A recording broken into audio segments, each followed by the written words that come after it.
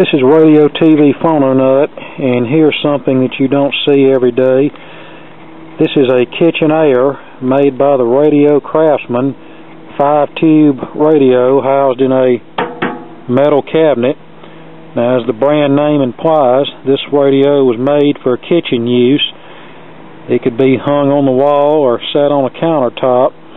When this radio was new, it had two glass shelves on the left-hand side and two more glass shelves on the right-hand side, but unfortunately those are missing, which I'm sure most of them are when you find these radios.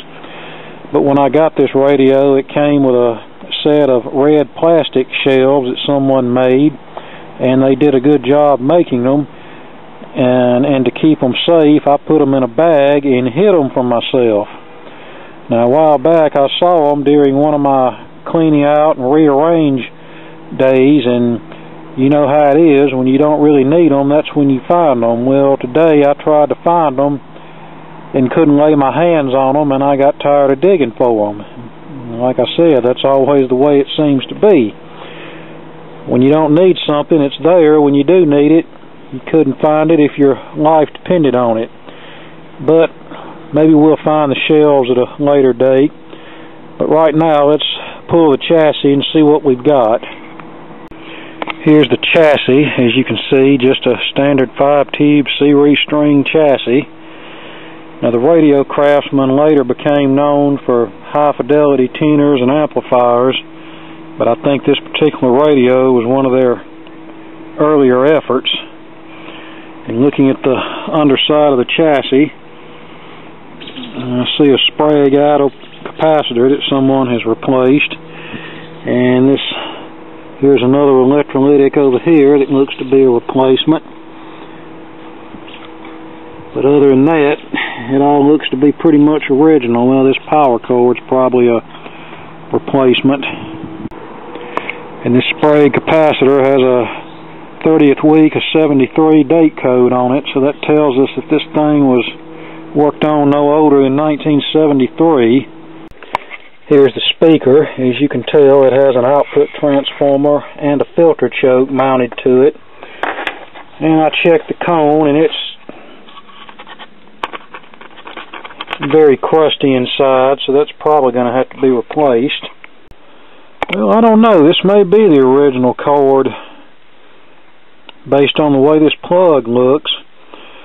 But yeah, we got put on lockdown this morning, so pretty much only essential businesses, I believe, are allowed to be open, and we're only supposedly allowed to leave home for essential business only, so I figured it was going to come to that. But anyway, let's commit the unpardonable sin in antique radio land and plug this thing in and see what happens. I will start it at about 60 volts and see what takes place. Now let's see if it smokes or works. Yeah, we have dial bulb illumination. I'll kill the camera while it warms up, and we'll see what happens. I really won't be surprised if it plays. Alright, I'm getting hum. It's not filter capacitor hum. Another one, yo. Listen. We ain't covered a whole lot.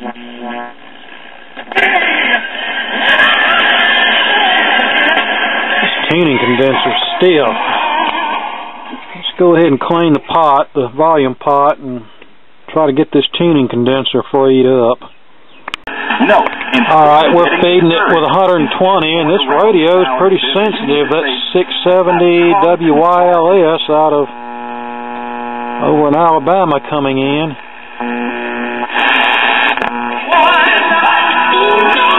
They put 30,000 people in the dome, they're going to make more money than school. And I was in Decatur, headed to... Okay, that's a pretty good start.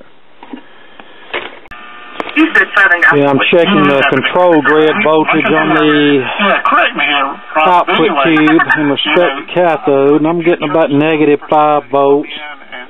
So that capacitor is not too terribly bad out of whack.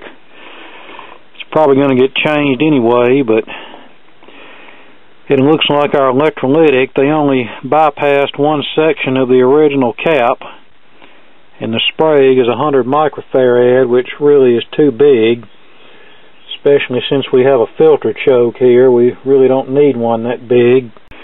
And this plate to grid coupling cap is a bit leaky. I have it disconnected, and checking the DC coming out of it, it's about 4 volts.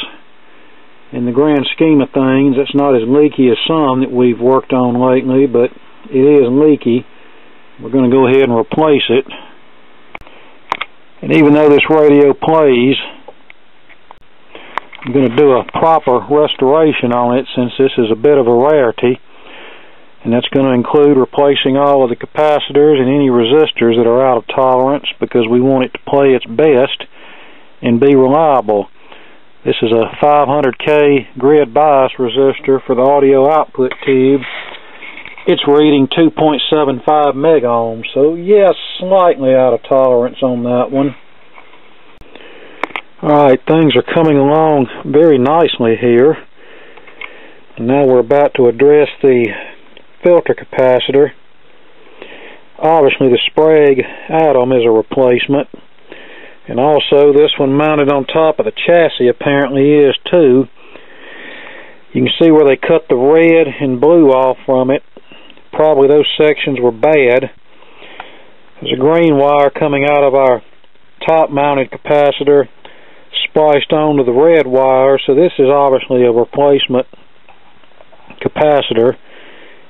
And they used heat shrink tubing, so this probably wasn't done too terribly long ago. I mean, whoever did it didn't do a horrible job. I've seen a whole lot worse. But I think 100 microfarad is a little bit too big. I mean, it's not going to hurt anything, but we can save that capacitor for something that really needs 100 microfarad and go with a standard 50-30 variety on this radio, and it'll be just fine. Alright, here we are, re-resistored and recapacitored, and ought to be about ready to go. And a nice fresh new power cord to replace the old dingy dirty white one that had some hard spots in it. So in probably the not too distant future it would have started cracking and became a hazard anyway, so might as well go ahead and get rid of it. And here's everything that came out of the original chassis. Probably going to keep this Aerovox 0.047 at 1000 volt that someone installed. That's the chassis isolation capacitor, and it has a 69 date code, and it's one of the good molded type. I replaced it with a AC safety capacitor, and I'll save this one for when I need a 1000 volt capacitor. Oh, so you want to blur out on me? That's better.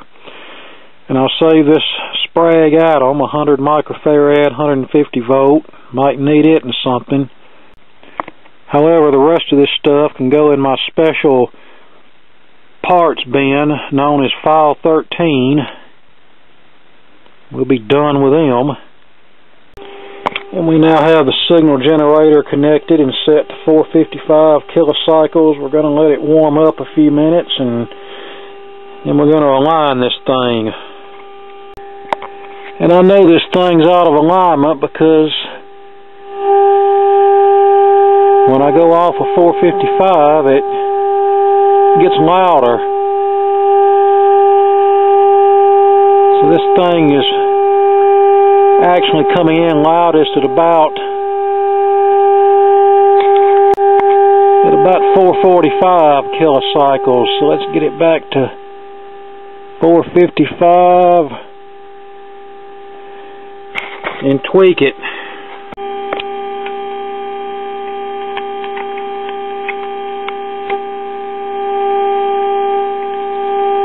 There's that one.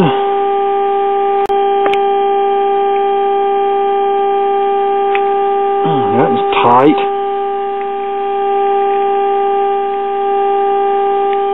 That was about as good as it's going to get.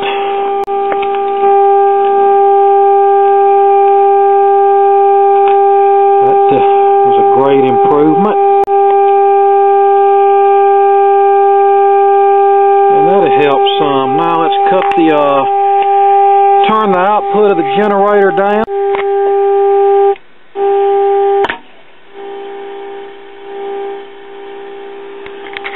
And do it again. See if we can get any further improvement.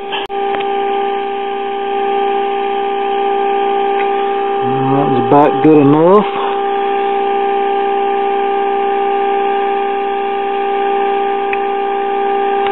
It's about as good as it's going to get.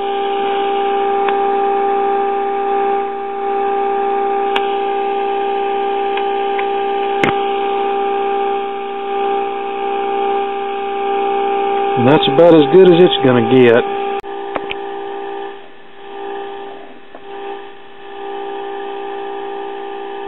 And now we're aligned to 455 like we should be. And yes, I know this generator is quite old. I also know that it's been overhauled and working correctly, so we don't have to worry about that. And I can tell the local oscillator is off because I'm at the top end of the dial, which should be around 1600, and we're getting the strongest signal at 1500, so we need to adjust this thing. And on this one, the tremors are on the bottom under here. Alright, this is our oscillator tremor, and I adjusted it to a little over 1600. Now we're set to 1500, and we'll now adjust this RF tremor to max if I can get it to turn. Looks like somebody's tightened it down. Alright, got that done, so let's do a little band scan and see what comes in.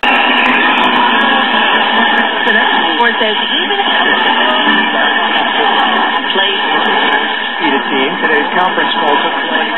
Deaths is realistic and sobering, but not inevitable. About 100,000.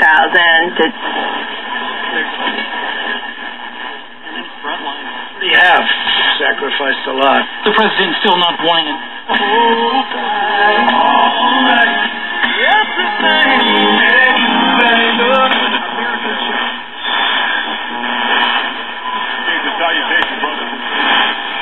The National Institutes of Health, President Trump.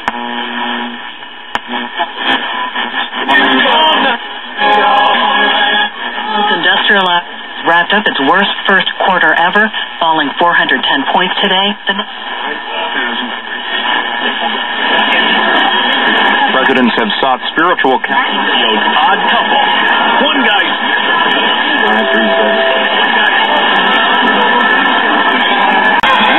Alright, I'll repeat the RF tremor for 650, since that's what I'm going to most likely be listening to.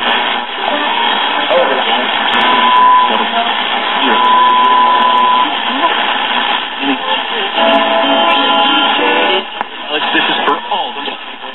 Rich puts the cat back on everything. I'm Storm Team 11, meteorologist Stephen Bowers for WMER, 93.1 FM and 1390 AM, Good News Gospel Radio. This weather update is the day... I'll wait a little bit later and we'll check this out. It's not quite late enough yet. Alright, just for fun, I'm checking this old multi-section cap that somebody put in here. This section's supposed to be 40, it's reading 27, so it's a bit weak. Now let's check the two that somebody cut off up close to the capacitor. I bet they're going to be dead. Alright, the red reads 59, and the blue reads 16. Let's see what those correspond to. Well, blow out on me again. That's better. Red's supposed to be 100, blue's supposed to be 20. So yeah, this cap is weak. And it looks like this capacitor is date coded the 4th week of 63, so definitely a replacement.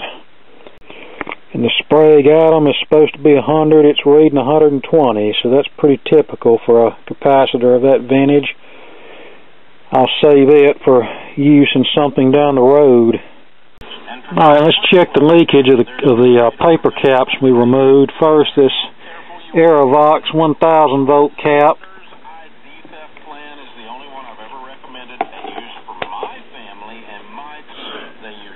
Technology to reduce your risk, and they have a recovery team that takes over all the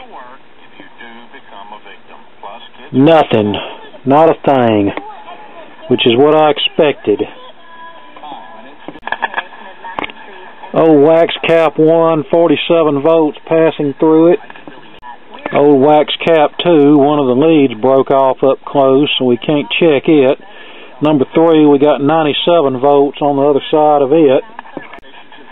The next one, 80 volts. And the last one, 21 volts. So that's one of the better ones.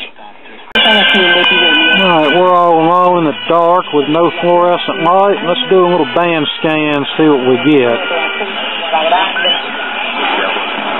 Has resolved over $1 billion of tax debt for taxpayers.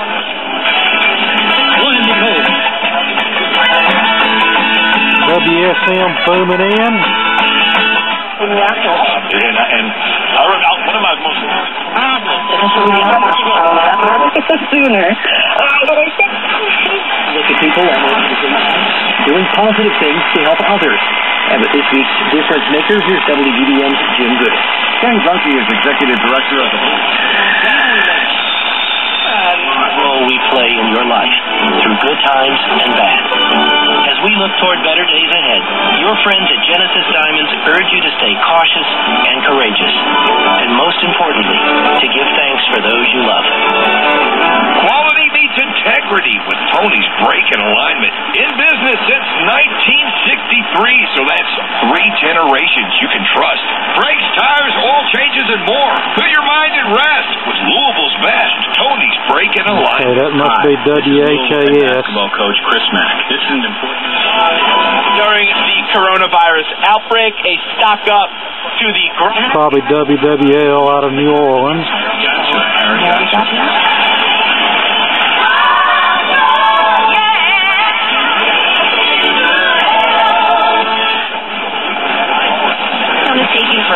Over $10,000 in taxes. So we started trying to research. Now we're getting it done because we're Americans. We've got to take care of those that need. And a lot of uncertainty. WBIA most likely. Grant Hoffman and Blanton, who just... Until Boss comes out to pitch to Edgar Renteria, Joy Votto and Jay Bruce will follow. Arthur Rose is warming in the bullpen for the Cardinals. Couple of moves. Probably KMOX. Schumacher goes...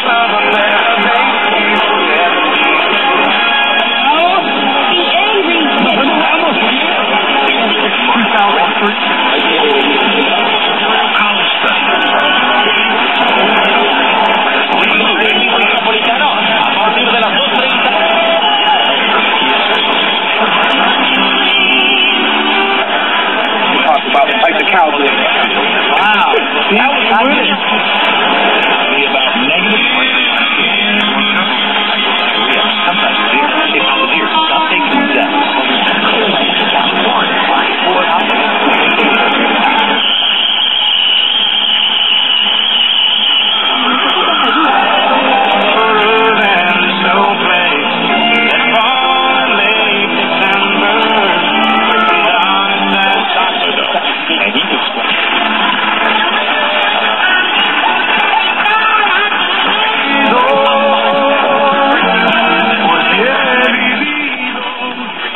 And that's it. I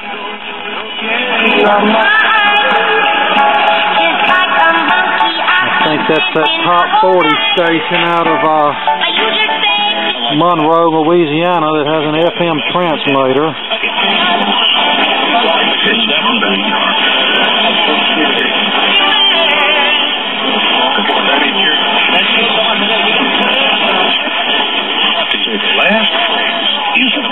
That all things work together for... Alright, I think that's working pretty good. And this old Dragon speaker, probably going to have to replace it. The filter choke that's on it, I can probably eliminate that and replace it with a resistor if I can't find a place on the chassis or whatever, but I can't stand raspy sounding voice coil dragging speakers, so we're going to have to come up with something else for this. got the transformer and choke dismounted, busted the speaker in the process, but it don't really matter. It wasn't any good anyway. I think tomorrow I'm going to try to find a piece of wood that I can cut to the size of this old deteriorating styrofoam, or I don't even know if they had styrofoam that far back, but whatever this crap's made out of. It's cracked and coming apart. You know, maybe I can get a piece of wood, mount a better speaker to it, and have a place to mount my output transformer and choke and be in good shape.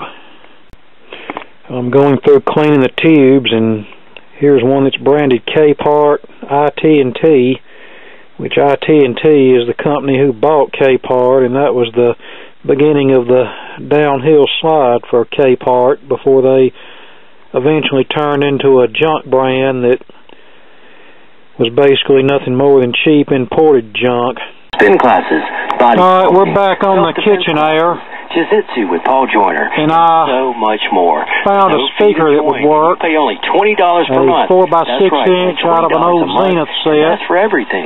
No. I had to solder the audio output transformer to the speaker frame, but I was able to make it work. The filter choke, I just mounted it to the original fiber board or whatever this is made out of. And I don't think it's going to get hot enough to cause any problems.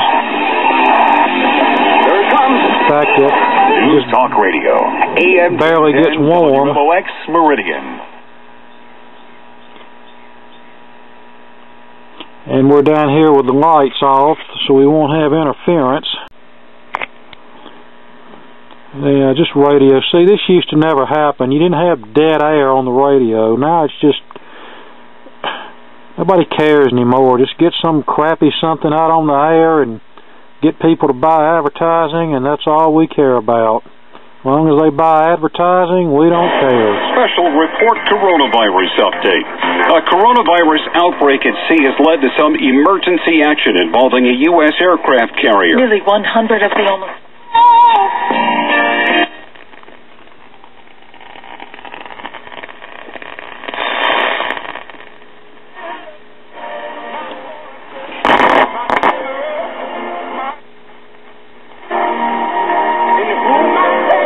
WYLS, so if that's coming in, we're in good shape. Let's see if we can get this mess back together. Alright, here we are back together. Factor.com, relieffactor.com, or call 800-500-8384. Since 1964, Hustler Turf has been engineering and making the...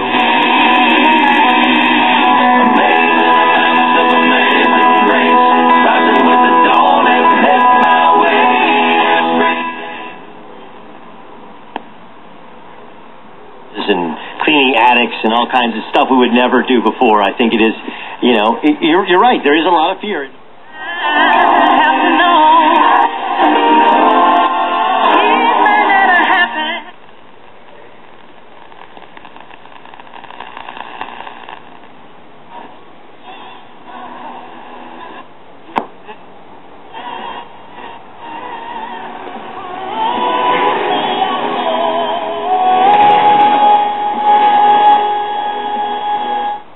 Well, it's back working again. And yes, this cabinet really does need to be sanded down and repainted. But the good thing about metal, that can be done. And maybe one day I'll find the red plastic shelves that somebody cut out to go in this thing and clean the cabinet up and redo it, and it'll be ready to go. But electronically, it's fixed.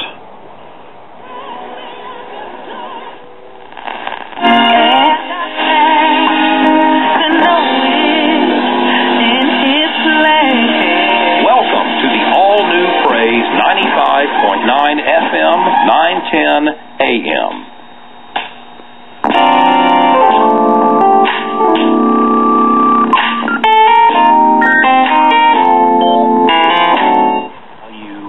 Extremely cheap talent, and even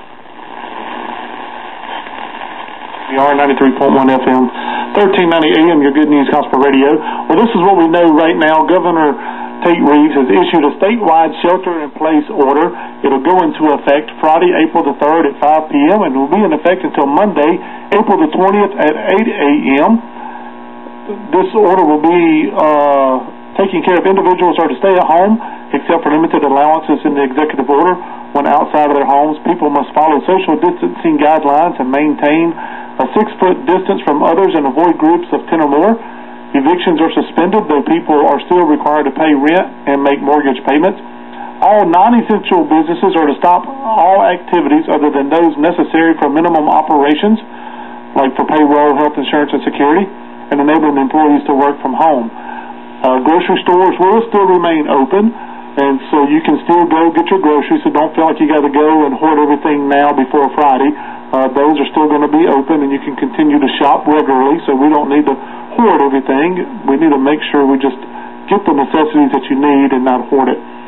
Social and non-essential gatherings in groups of 10 or more people must be canceled or rescheduled. Restaurants and bars may only be open for drive-through, curbside, and or delivery service. People may leave their homes only to perform essential activities such as caring for someone in the vulnerable population, getting food or necessary supplies, and working from an essential business. Individual outdoor recreation is encouraged, but not group recreation or activities such as soccer or basketball games. Again, this is Governor Tate Reeves has just issued a statewide shelter-in-place take place on Friday, April the 3rd, beginning at 5 p.m., and be in effect until Monday, April 20th at 8 a.m.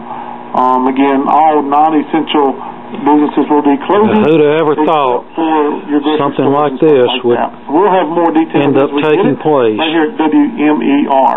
Also want to let you know about that there is a testing site going on today, started today here in Lauderdale County. It's at the Bonita Lakes Mall at the old Sears service station. If you feel like you need to be tested for the coronavirus, call 601-474-3775. Again, 601-474-3775. And you'll speak to a doctor, and the doctor will determine if you need to be tested or not. And if they feel like you need to be tested, they'll give you a confirmation number and a time to go be tested. WWE is underway. Friday nights on Fox. Each and every... We're going to get right back to some great gospel music right after this commercial break. Rain is a good thing, but lots of rain over a period of time can cause problems, leading to water damage to house partying, cliff jumping, or concert going. Whatever the situation, Velo's ready. Visit Velo.com now to find your retailer. Website restricted to age 21 plus tobacco consumers. Underage sale prohibited. Time crunchers, run with us on a John Deere Z5.